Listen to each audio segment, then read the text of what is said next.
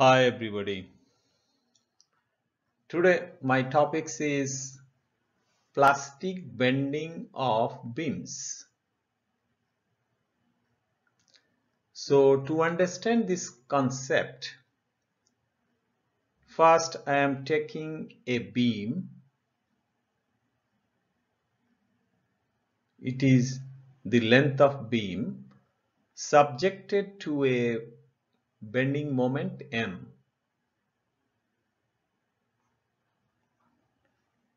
And this beam cross section, it has an axis of symmetry, and also let the beam be subjected to bending in the plane of symmetry. Now, if bending moment is small, so the length of the beam will bend elastically.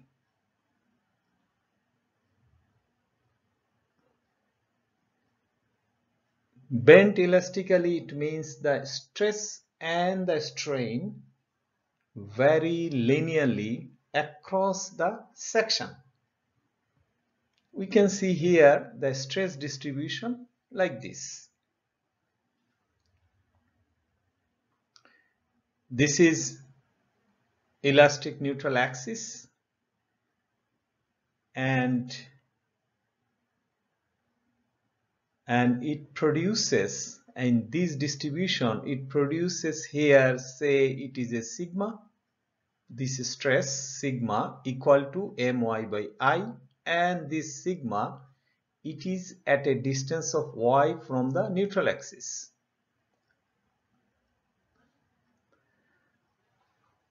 Now if we increase m, there will be a stage where the maximum direct stress at the point farthest from this neutral axis, I mean here, it is equal to sigma y. So surely the corresponding value of m, we can call it as a yield moment, and this my equal to sigma yi divided by y1. So we can write like this. Now if the moment is increased,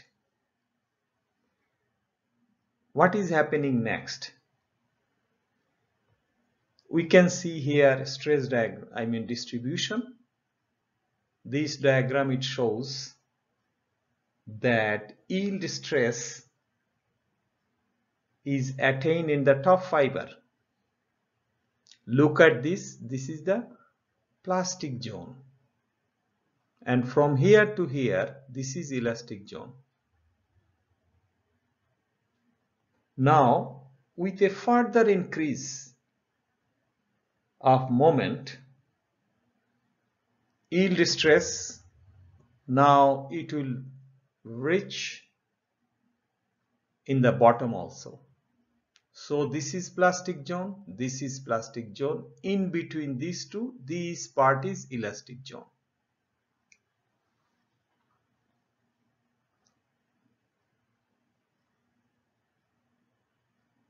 Now we want to increase, to increase moment again and again to see what is the situation comes for this plastic zone. So from our sense, it says that if we increase the moment, surely this plastic zone will move towards in the center neutral axis, and this plastic zone will move towards the center, in the position of the neutral axis. So automatically this elastic zone, it will be reduced to a negligible size, and the beam section, it will be more or less completely plastic. So let's move in the next slide to understand this concept more deeply.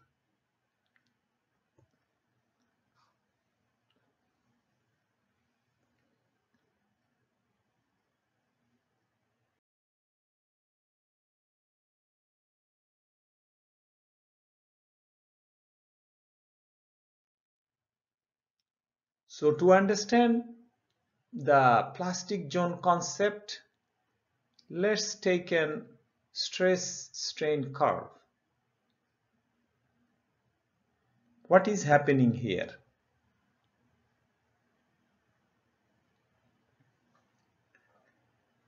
As I said, if the bending moment is further increased, the strain, this epsilon y, at the extremity y1 of the section, you can see it here, it increases. Epsilon y, it is increasing. It exceeds the yield strain. However, due to plastic yielding, the stress remain constant. Seeing the positions here, we understand that the stress remain constant and it is equal to sigma y.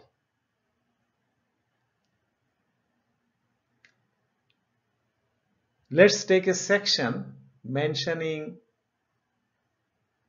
this. This plastic zone and this plastic zone. Look at this. It's very clear now. This part, it is plastic zone. This is also plastic zone. In between this, there is a DE. It means depth of elastic core.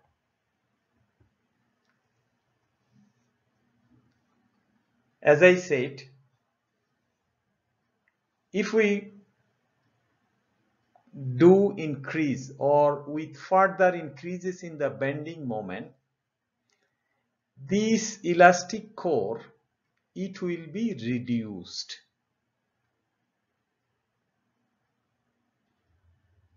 to a negligible size. But here it is not negligible. There is a big portions of this elastic zone. Here I have marked also fully plastic zone, and this is also representation of the stress. This area, it is also within the fully plastic zone, and this is also fully plastic zone.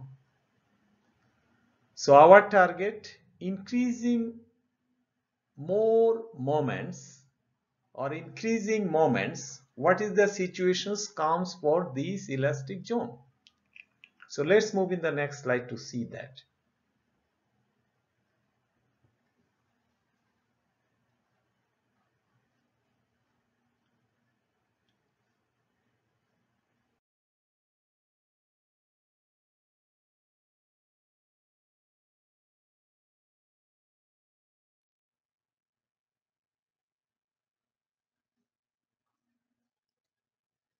So what was our discussion? It was if the bending moment continues to increase, yield will spread from outer fibers inward until the two zone of the yield meet. This is the situation. Two zone, plastic zone meet. So there is no elastic zone here. So this cross section, we can say it is a fully plastic.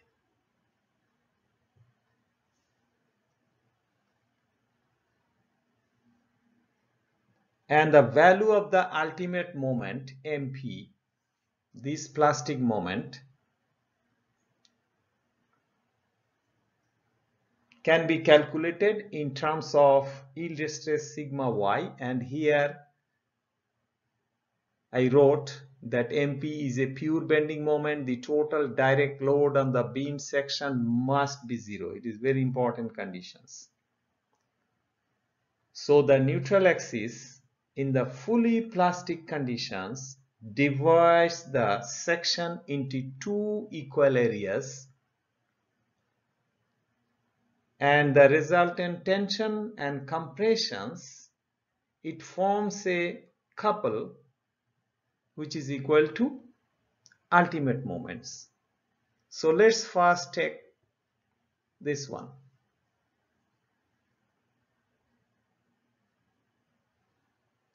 Sigma YA1 equal to sigma YA2.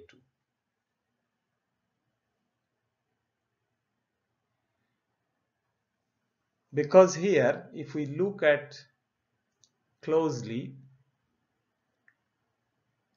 we can see that beam section above the plastic neutral axis, it is subjected to uniform compressive stress, sigma Y, while the below neutral axis, the stress is tensile and it is equal to sigma Y. And here, our area at the top, we considered it is A1, and the bottom it is A2. That is why I have written here sigma YA1, sigma YA2 equal to this situation. So what you can find here actually?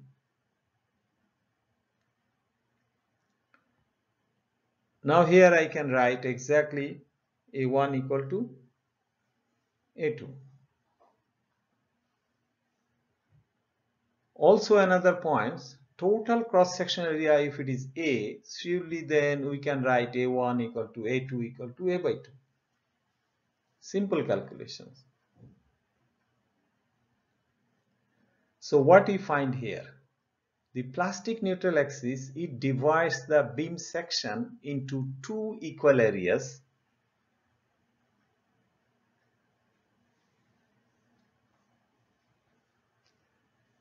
And the plastic moment MP we can find by taking moments of the resultant of the compressive and tensile stresses about this neutral axis. Very simple. And the stress resultant, it acts at C1 and C2. C1 in this area A1, C2 for in this area A2.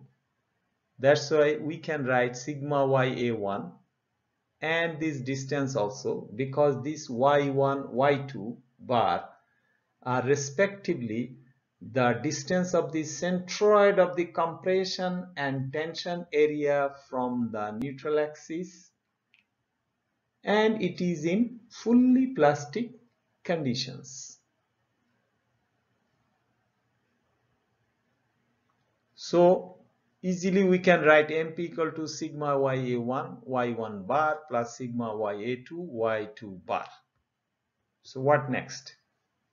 With simplifications, we can write sigma Y, and A1, A2 means A by 2. So surely we can replace it by A by 2, and in the bracket remaining is Y1 bar plus Y2 bar. Now, what we can do more with these equations? Let's move in the next slide to see.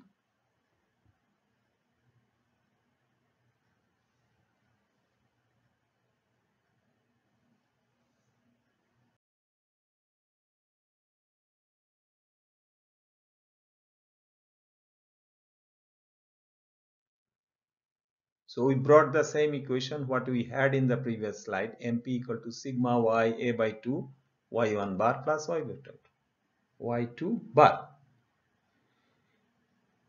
So what we can write with these equations? See here MP equal to sigma Y ZP. What is ZP? ZP, we are assuming this part is ZP And already I mentioned here ZP means plastic modulus of the cross section. So this total part, it is related with the plastic situation. Now, if we think that the maximum moment which a section can carry without exceeding the yield stress, in that situation we can write my, I mean yield moment, equal to sigma y ZE. What is ZE? Elastic modulus of the cross sections. So we got plastic moment and yield moments.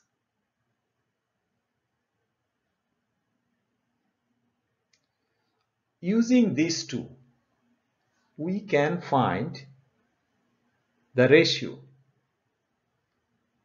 So what that ratio means? Let's see. I am considering this ratio as a shape factor, MP divided by My. So what we are using, this sigma y ZP, here sigma y ZE. So using these two, I am getting ZP by ZE.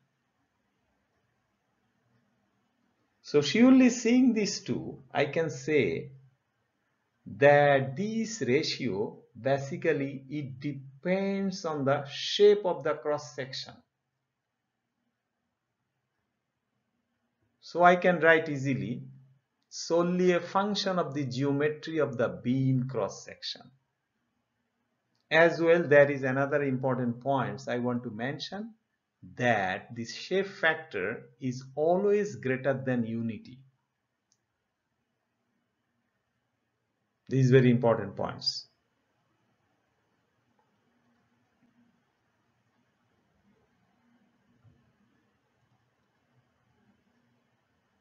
And that's all for today.